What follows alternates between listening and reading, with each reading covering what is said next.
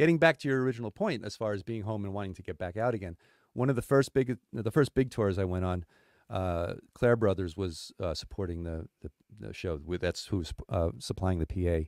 So Okay. the system tech that came with it was, I think it was about 27 years, young guy, 26, 27 years old.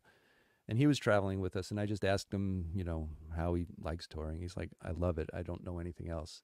And I asked him where he lived, and he's like, he said he had an apartment where he keeps his stuff. He said, but if I'm home for more than a week, I start going crazy. Yeah. He's like, I have to get out. But he didn't have a family. He's just a single guy by himself, no pets, no kids. Right. And it's the perfect life for someone like that.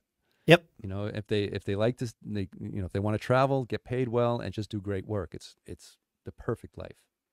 That's cool. Yeah. Yeah. I can totally see it. Yeah. I really enjoy it. And, I think you were asking me about some creature comforts that I might bring along. Well, that was what I was going to ask next is how much of home do you bring with you? What, if anything, do you bring with you to make yourself feel like every hotel room is your hotel room? I have a dual voltage collapsible kettle, right? So from Europe, I could use it. Oh. In the States, collapsible kettle folds into my luggage nicely. I have a collapsible coffee filter cone. Okay. And I'll bring coffee with me. I'm a big coffee drinker.